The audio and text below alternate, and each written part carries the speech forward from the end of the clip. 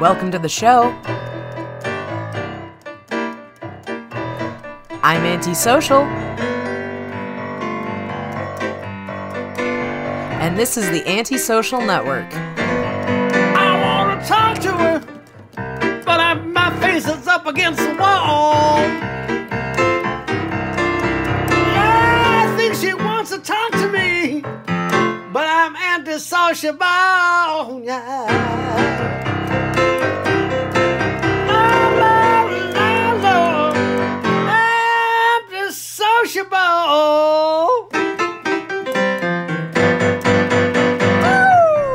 This week, I discussed the recent non-scandal involving Ellie Kemper in the Veiled Prophets Ball. Thanks for tuning in.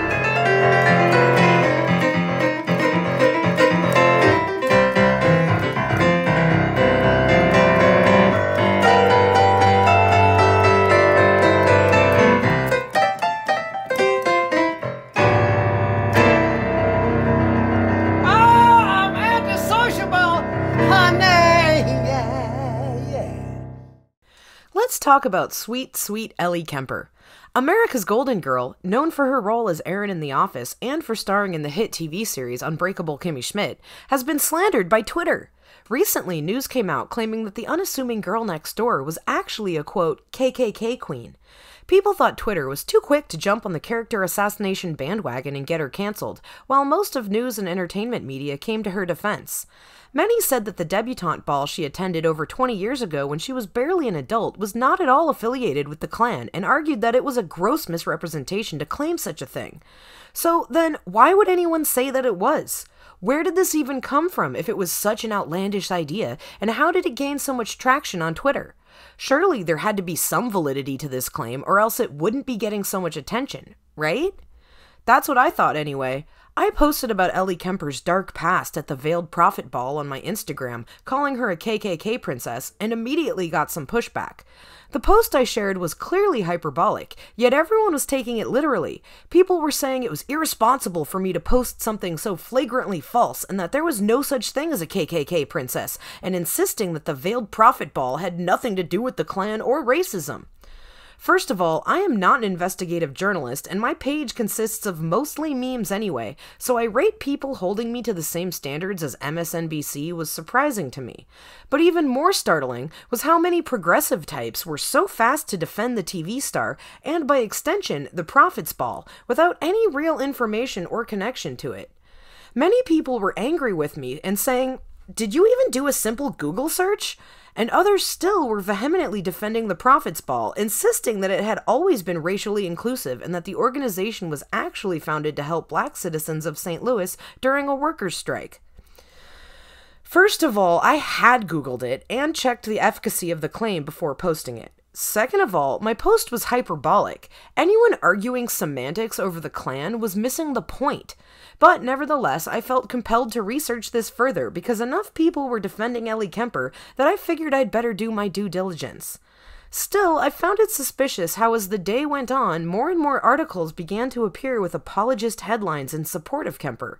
The people who were arguing in my comments that I needed to do a simple Google had themselves likely only read one article by BuzzFeed or Vanity Fair.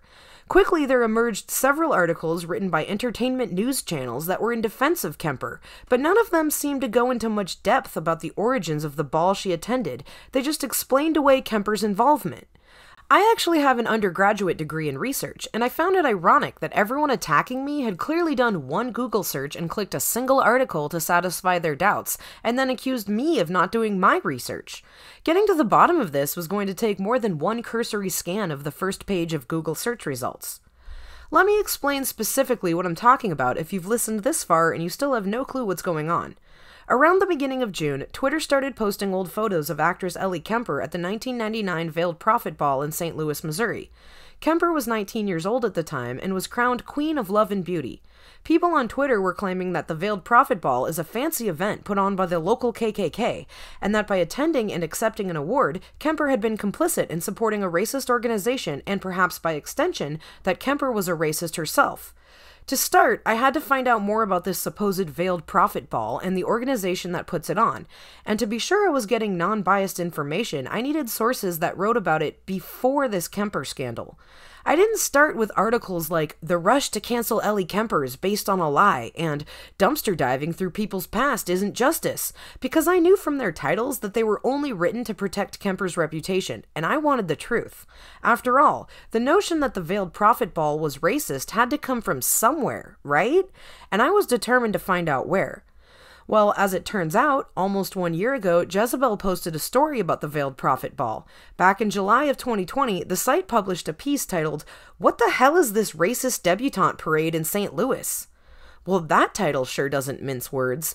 Despite all current articles that have recently come out claiming this event has nothing to do with racism, here's a whole-ass article predating the Kemper scandal claiming that, in fact, it's racist as shit. According to the article, the Prophet's Ball is a debutante parade in which an adult man dressed in a costume and mask covering his entire face, or the Veiled Prophet, is honored by parading a cachet of teenage girls in front of him. This man's identity is never revealed and is shrouded in mystery. In her Jezebel article, author Shannon Malero described the getup as a poorly executed papal cosplay. Despite protestations on my Instagram post that the organization in question was actually formed to help black workers during a labor strike, Malero points to a St. Louis area local publication for the Prophet Ball's origins. From the St. Louis Today's Post-Dispatch archives, we find an article from December of 2019 titled, "Veiled Prophet, Symbol of Wealth, Power, and to Some, Racism." In it, author Beth O'Malley explains that the Veiled Prophet Parade was started by Alonzo Slayback, a Confederate officer in 1878. At the ball, the prophet chooses a winner from the parade of co-eds in white dresses and crowns her queen. In a Dispatch article from 2019 about the Prophet Ball, it is explained that this event is attended by several historic St. Louis families and lists many prominent surnames from the area, including Kemper. Ellie Kemper attended the ceremony and was awarded Queen of Love and Beauty 22 years ago, back in 1999. But by then, the Prophet Ball had already been rebranded as Fair St. Louis in 1992, 7 years prior. However, this rebranding was in name only. While no longer called the Veiled Prophet Ball, the newly dubbed Fair St. Louis was and still is hosted by the Veiled Prophet organization to this day.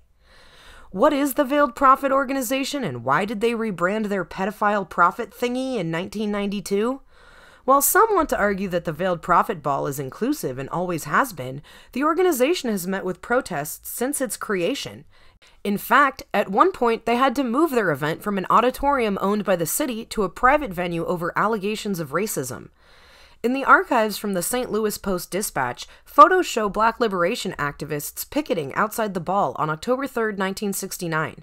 The Action Council to Improve Opportunities for Negroes led the protest, parading their own black veiled prophet and his queen outside the event. In the caption it reads, "Action frequently picketed the Veiled Prophet organization as racially exclusive and elitist." In 1972, members of the Action Council successfully infiltrated the event and unmasked the prophet, revealing him to be none other than Tom K. Smith, Jr., a vice president of Monsanto. Other such acts of protest by the council would include a man getting thrown out in 1975 for unfurling a banner calling the organization racist, and a woman being thrown out in 1976 after spraying an irritant into the air during the procession of girls. The elite organization would not begin admitting black members until 1979. This is getting a bit heavy. Let's take a quick snack break.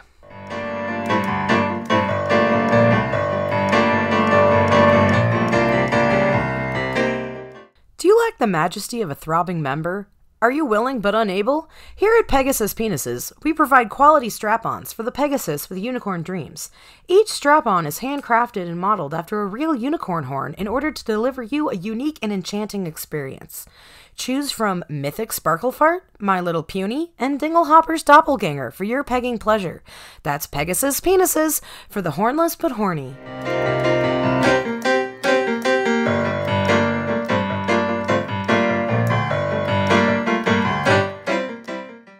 Hello, comrades! If you often get accused of hostile militant behavior when you're just trying to get to work, we may have the answer for you. Soup for Your Family is the perfect solution to ward off fascists, bootlickers, and their sympathizers. If you are constantly harassed and bullied by the state while merely trying to fight for the rights of the proletariat, we see you. Soup for your family is a great way to not only feed your family, but it serves as a silent signal to like-minded comrades that you stand with them in the fight against fascism. Whether you're eating it or throwing it in an act of solidarity, Soup for your family will never let you down.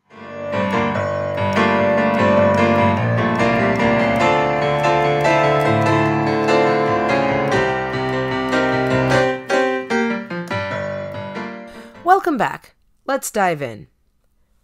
By now, some Kemper apologists might be saying, okay, so maybe the event has a racist past, but what in America doesn't? Being started by a Confederate in the 1800s and having gone through some racial tension in the 70s doesn't mean they're affiliated with the Klan.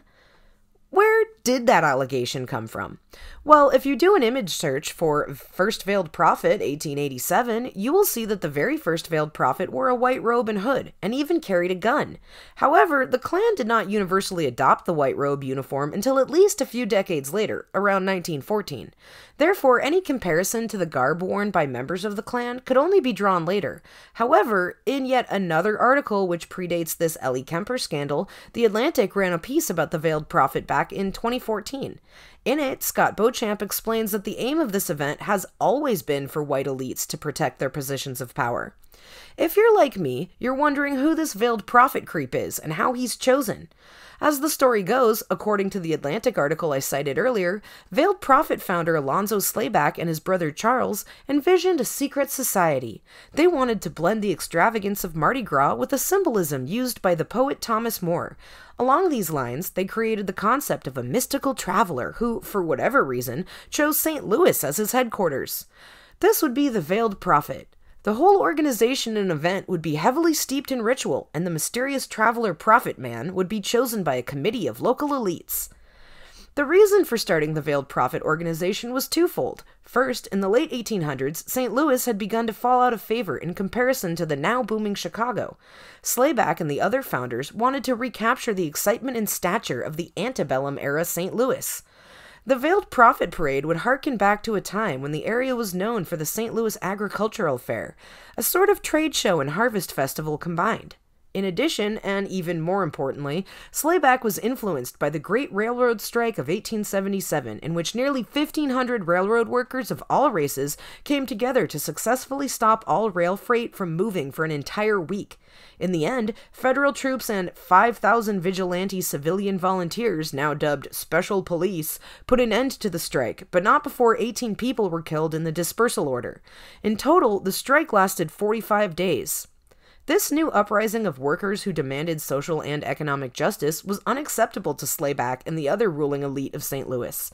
By creating the Veiled Prophet organization and staging lavish events, they would not only bring a sense of prestige back to St. Louis, but it would also help to impress the values of the upper echelon to the working class of the city. As historian Thomas M. Spencer would later write, boosting trade was one of the main goals of the Veiled Prophet organization, and that class control was an equally important objective. The only Veiled Prophet to ever willingly disclose his identity was a cop who had been crucial in helping squash the railroad strike of the late 1800s. I have no idea where that person on my Instagram got their information about the Veiled Prophet organization being started to help black workers, because all the research I did actually showed that the Veiled Prophet organization was started as a result of the fear that racial unity was causing. Let's also not forget the history and implications behind debutante balls themselves. As described in the Atlantic article, few things struck as much fear into the hearts of city fathers as white-black labor cooperation. To think that an annual ball consisting of adolescent girls dressed in white who are paraded before a grown man in a veil is about anything besides preserving teenage girls' virginity for the sake of adult men's approval is willful ignorance. Likewise, arguing that the Veiled Prophet Ball is not rooted in preserving white purity would be remiss.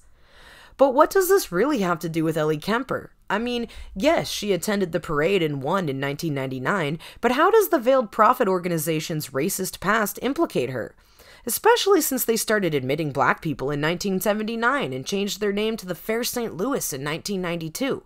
Over the years, the event has changed many times. It was originally held in the fall, then was moved to the Friday before Christmas, and is now celebrated every July 4th and is touted as the country's biggest birthday party.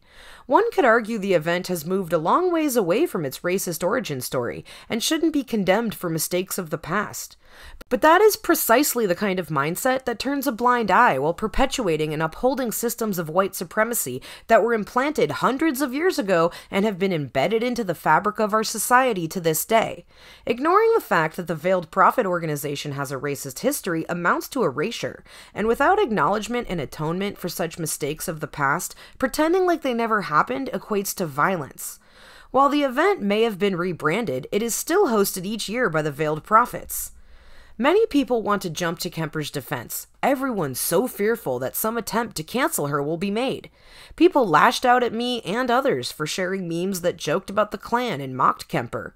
But everyone jumping to defend Kemper and say that participation in such an event doesn't equal racism is exactly the problem. White women are some of the worst culprits of perpetuating systemic racism and then feigning ignorance. All the news outlets that reported on this were so fast to make the distinction that the event is not affiliated with the Klan without making any real effort to dissect why this was such a clickable story. They all wanted to blame cancel culture and reactionary politics for being so quick to throw an innocent and unsuspecting white woman under the bus. Intent mattered, and Kemper was basically a kid when she attended that debutante ball. Was this fair? An Insider article scolded us all with the headline, "Dumpster diving through people's pasts isn't justice, it's punishment culture." Like the people who lashed out on my Instagram post, the general error was that we got this wrong and we should all be ashamed of ourselves. But is it unfair to hold white women accountable for their complicity in such things? I think the real news story is not that a white woman participated in a debutante ball that was kinda racist 20 years ago, but that all of Hollywood gathered together on cue to defend her and say it was no big deal once it blew up on Twitter. Because after all, Ellie Kemper could be any one of our daughters or sisters or wives. Her unassuming and demure presence at a historically racist gathering can't possibly say anything about her character. After all, women are weak and play no role in the actual operation of anything anyway, right? How could little old Ellie know? In a June 4th article also released amidst this Kemper scandal, Tamika Thompson wrote on thegrio.com about the sad and exhausting pitfalls of white allyship. In it, she references the latest uproar over Ellie's crown at the 1999 Prophets Ball. She wonders how it comes to be that a white woman like Kemper can end up starring opposite someone like Hannibal Buress, who is known for being outspoken on black and gay issues. Some may be trying to downplay the significance here, writes Thompson, but the actress's own lack of response is actually quite telling. Silence, in this case, is complicit. Thompson also acknowledges that while there's no direct connection between the KKK and the Veiled Prophet, she says, quote, "Their differences are hardly appreciable." Thompson's article is the only one that was really calling out what's actually at play here, and I'm not surprised as it's the only one I could find on the subject that was written by a black woman. Instead of carrying on forever about the fallacy of connecting the Klan to the ball, she dismissed it as the distraction it was and called out problematic white allyship that does the bare minimum when it comes to taking accountability. What struck me about this scandal was how many people felt so righteous and compelled to set the record straight. I had no idea Ellie Kemper had so many loyal fans. I say that ironically because people's indignation seemed much more about piety and preserving any pristine image they had in their minds of The Office or Kimmy Schmidt. In a pathetic attempt to grasp at straws and justify Ellie's past, I heard some offer the suggestion that she had changed now, saying, "Wasn't this common knowledge that she openly talks about, escaping a racist cult and creating a show about it?" First of all, I have no clue if that's true, but I know that Tina Fey wrote Kimmy Schmidt, not Ellie Kemper, and that the show was loosely based on the Ariel Castro story, a man who kidnapped 3 women in the early 2000s and held them captive for over 10 years.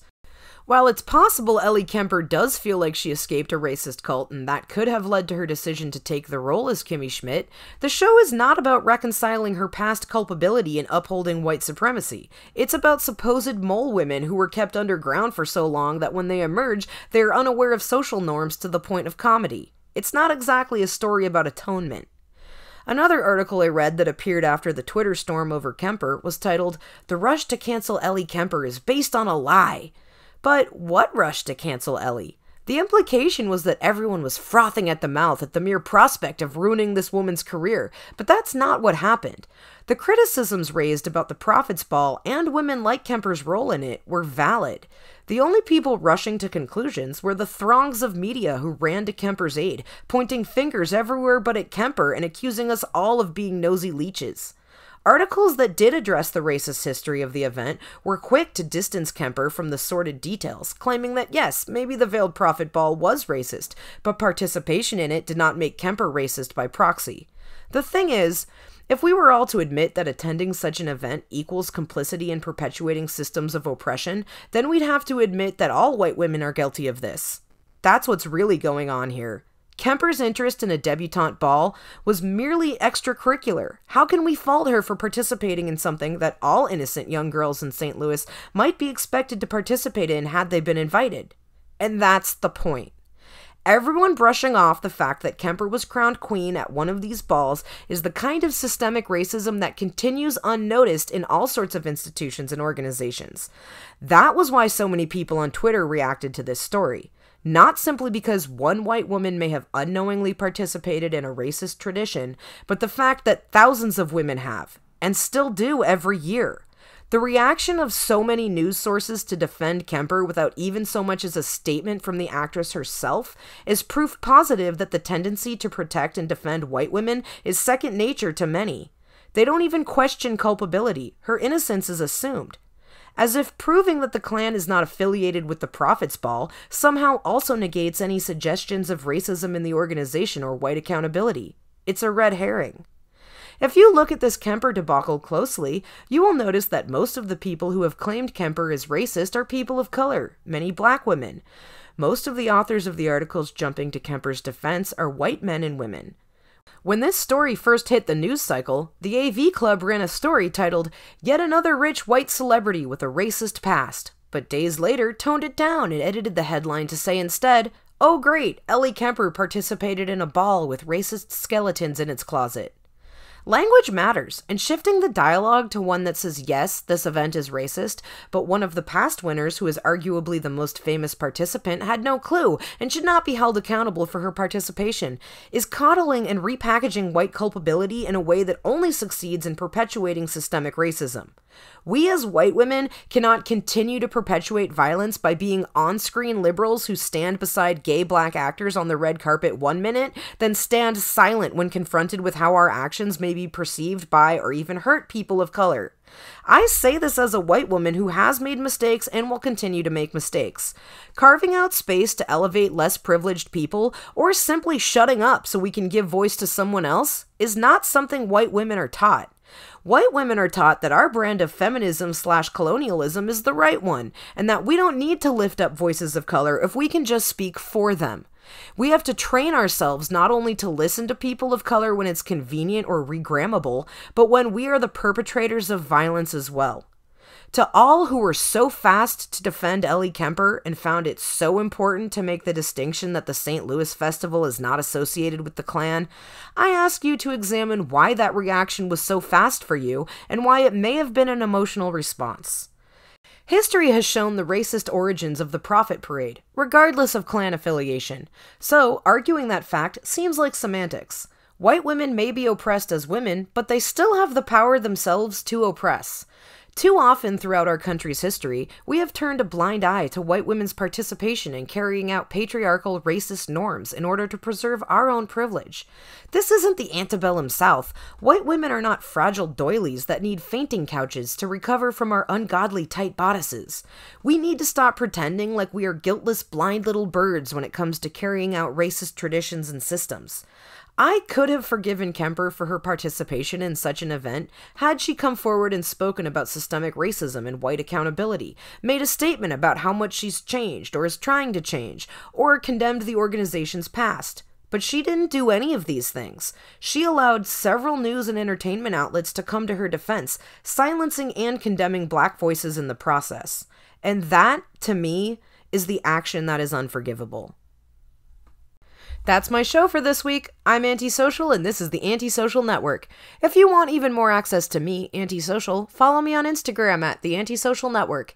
To support my content creation dreams and to receive 2 bonus episodes a month, subscribe to my Patreon for only $5 at patreon.com/theantisocialnetwork. And for a limited time, new patrons will receive Antisocial Network stickers and a top-secret handmade zine made by me, Antisocial. To send me voice memos or to submit your own funny fake ad that I might use in my podcast, download the Anchor app and find my show there. As always, new episodes are available in the free feed every week. See you next Wednesday. Later. But I'm antisociable, yeah.